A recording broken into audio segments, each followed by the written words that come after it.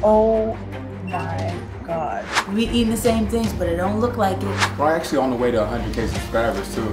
Above the gooch area. Which makes sense, right? Coconut oil, lubricant, makes all the slippery sense to me. slope, right? Ribbage. We don't want to rip. We don't want to rip. Could you imagine the pain?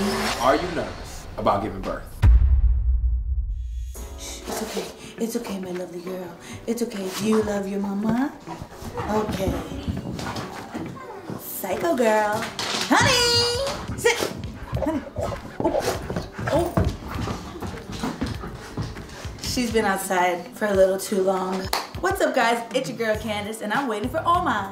He's showing off his body, and I'm showing off mine. We eating the same things, but it don't look like it. It sure don't look like it. Look at his arms and look at my tummy. I did arms today too. You can't tell. I didn't even do arms today. Would you look at that? See how God works in his house? Hey, won't he do it?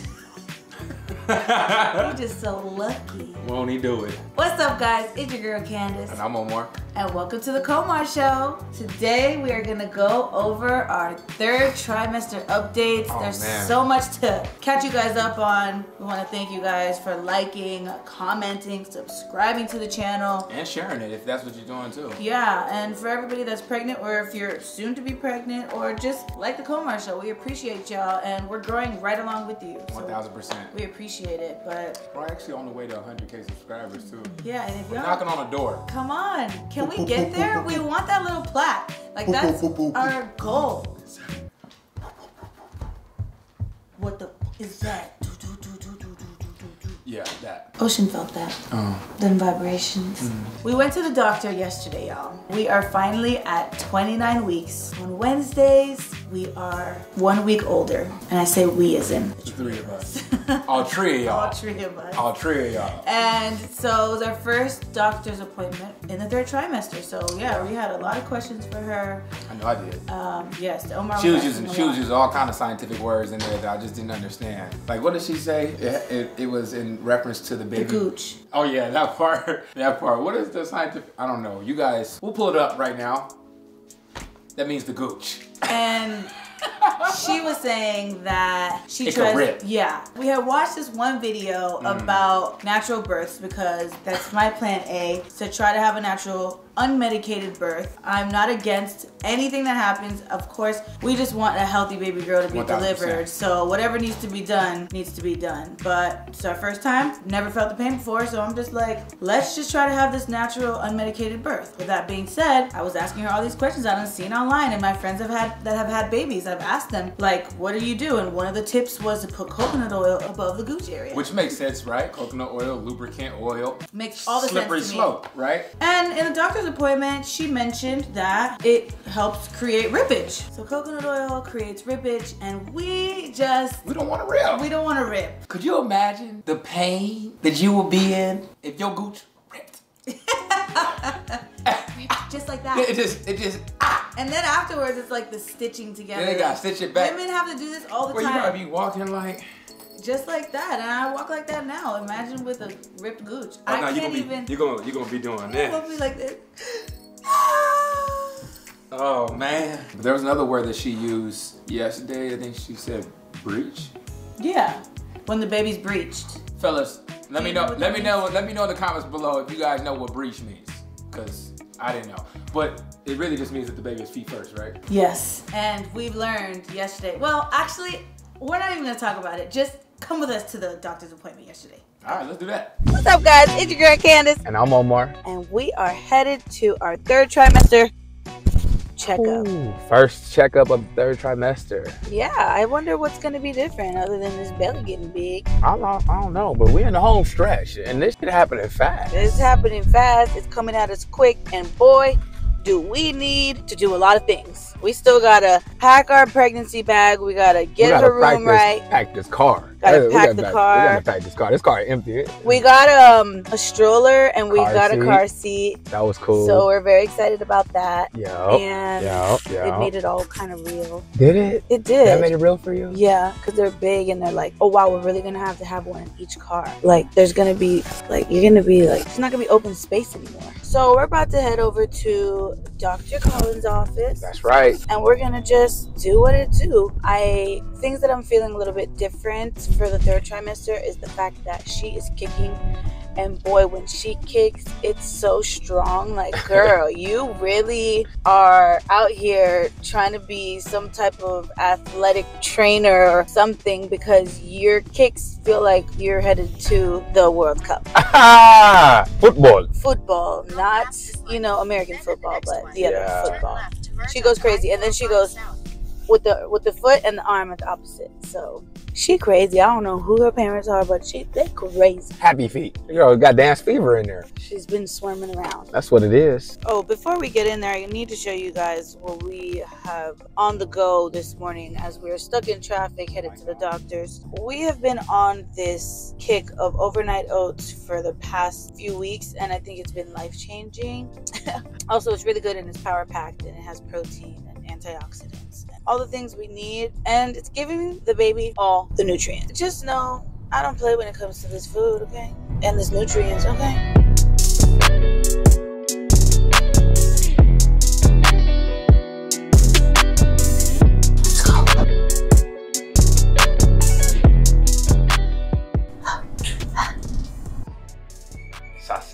Sachet. Relate. I want to take off my shoes, but it's fine. Oh my god. Oh shit. It's in my titty. No way. Baby putting on a little weight. How do you feel about? It's my tits. If I felt like it was anything else, I'd be distraught. I want her what to do? What is that? The area between. The gooch. The gooch. The scientific name. Okay, I got it. Right. She's right there, kicking it. Is she still facing my back though? Yeah. Oh, she's getting strong. Oh, she looks like she's a mermaid. So how do you feel? She's healthy.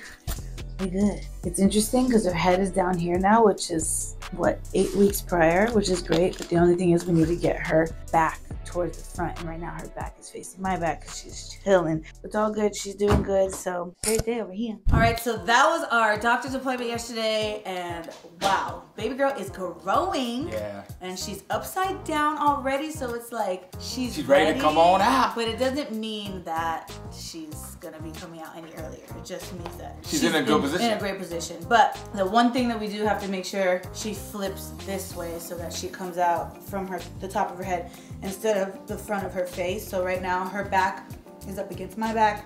So what do you have? She's kicking it like that. So what did we learn yesterday that we had to do to get Ocean to turn around?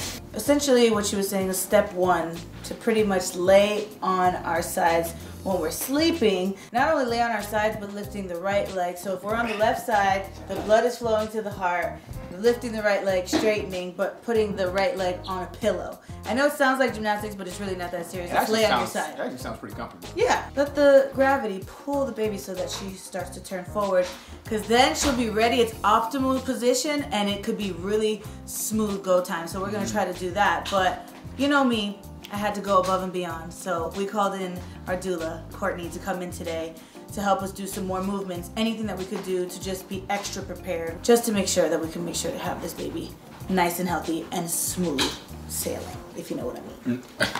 If you know what I mean. If you know what I mean. I think the people want to know. What? Because if I was the people, I would want to know. Are you nervous about giving birth? Hard yes. Absolutely. I'm so glad you didn't lie. Well, because what it is that I would put you out there because I know you know. You was walking in here at first like so confident. So confident. And then we've been watching these natural births because I'm just doing all the research. And we just saw one that the baby was breached, and you know, how can we explain it? So many things went wrong. But so many things went right. Nothing went wrong. Oh! Honestly, nothing went wrong. I wish we could show you guys the video. It just looked like she was going through it. Honestly, and then she pooped, and then the baby pooped when the baby came out with feet first. Crazy. Okay? Honestly, what I would love to do is do a reaction video, but I know YouTube is gonna flag us. Yeah. So, yeah. But like honestly, like watching our faces, specifically hers, is that really it's some real entertainment. Things into perspective. Like, I really got to give birth to this child. Like, this is really happening. You got to go through that. It's all fun and games until you really got to push something out of your situation that you've never done this before. Okay. Yeah, straight up. So are you mentally ready to give me some tips on how to stay strong and focused, Mr. 1000%. I've done this for a living.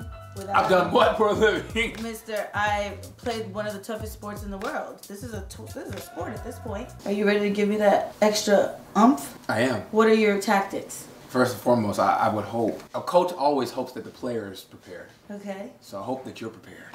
Okay. Okay. I think just talking you through it. You know, there's no way around it. There's no easy way to get through it, but reminding you to breathe. It's very easy to forget to breathe when things get hard. And that's not just in childbirth, but in anything. Yeah. Like, you start running, your breathing changes. You know what I mean? You start wrestling, tussling with somebody, your breathing is going to change. So I think just constantly reminding you to keep your breathing at a more controlled state. And just encouraging you. That's really all I got. He's like, that's it. My hands are tied. I'm scared to hold your hand because I'm scared you're gonna break it. Who knows? You was like, I got you. You're like, ah! I'm gonna put him in a headlock and be like, ah! I'm planning on literally having the most like quiet breathing birth. Like, I don't want no noise in the room. I want to just zen her out, and if I could, I would be like, and just push her out with every breath. Hey, that's what I envision. I'm gonna go into this the way that I feel like we should. I'm gonna continue to have this confidence, and I'm not gonna lose my confidence just because I've seen a video or two on Instagram. That part. Preparing. Control our breathing through this diaphragm that's hidden somewhere. Not up here. Ooh, it feels like it's up here. Because if it's up here, it's stress. Did you guys see? We don't want stress. Did you see how much your girl gained? From that video. Ooh. Yeah, that's another thing we want to talk about. I haven't been worried about my weight. Like, usually in any other instance, you know, PCOS girly, worried about it, trying to figure it out. All that has not mattered to me at all. It's been about just keeping her extremely healthy, and I'm just like this vessel at this point, and staying really true to our routine with staying active and moving so that my brain works properly and I could think clearly. But other than that, I haven't really been worried about the weight. A lot of people say that they gain between this amount and this amount. I haven't been paying attention to it. I don't even go on the scale unless we're at the doctor's office. It's been really nice to just kind of let baby grow and do her thing and kind of keep the stress off of the weight part of pregnancy, which I'm very proud of, because coming from a dance background, you know, that was always a concern. Always a concern. Being able to switch into mommyhood, I guess, it's nice. It's a kind of freeing, you know? I'm loving watching you go through this phase and this season. And I'm just so proud of you for handling it the way you are. Yo, fellas, not that there's many watching. If you're a fella, raise your hand in the comments. It's one hell of a thing watching your woman adjust to pregnancy. You know, something that we never have to experience. You know, we only just have to be there for, you know, support. But it's not an easy job. You know, gaining weight, moving, having to alter the way you move, sleep, walk, simple things. You know, I compare pregnancy, even though it's not the same, but I compare it to like getting injured. Because when you have an injury, you know, you have to change the way that you do your everyday things in life. You know, and you take things for granted. Yeah. You take things for granted. You take things for granted when you're 100% healthy or when you're not pregnant, I'm sure. Yeah. Every little step. Yeah. Every little it's thing different. You do is it's different. So I'm proud of the way that you're handling it, because it's not easy. Being pregnant is not easy. It's a tough job. And so I just wanted to give you your flowers. Thank you, really. Yeah. Thank you. And I appreciate you for obviously just being there with me through it, because I don't know how people do it alone. And I don't want to know. No, I don't want to know either. Matter of fact, shameless plug, Nice and Neat just dropped the episode about fatherless families. I definitely think you guys should tap in with it, because if you guys are here, it's something that I think will connect and resonate with you, and something that we all can pull from. So yeah, absolutely. Tap in with that episode. Sorry for the shameless plug. It's okay. It's all good. Lastly, what we have coming up. So it's the last 3 months, right? Last trimester. So we have a maternity shoot that's coming up within the next couple of days. We have our LA baby shower because, you know, we are both from opposite sides of the country. So, you know, what happened with the Miami one, the whole dress debacle. If you have not seen that episode, make sure go back and watch that. Go back and watch that. So we're looking forward to our LA peeps to be at this LA baby shower. 1000%. To celebrate baby Bolden, baby Ocean Girly. And then after that, we're gonna just do some hospital bag packing, some nesting, some putting our baby gifts away, and it's gonna be go time after that. Keep saying pack the car too, because you keep leaving that out. That's a real He's ready to pack the car, which is, and I'm gonna be there sitting right here watching you pack the car, babe. I just don't know how mobile I'm gonna be, because right now I'm tired. Yeah. I'm tired. Yeah, I get it. And we're gonna keep you guys riding along. So if there's anything you want to see, make sure you drop it in the comments. 1000%. And Omar's gonna get to work today. He's gonna go head to a shoot. I gotta go shoot right now. Yes. Shout out to the good old guys at ASRV. Yeah, shout out to ASRV. Omar's always dripped down. I mean, I got on the sweats now, but He's always in something ASRV. yeah, for sure. We love it. And also, the doula's about to come over. Shout out to Courtney, and we're about to get into some 5 movements that's gonna help our baby turn forward so that she's ready for birth. All right, guys, thanks for watching and staying tuned.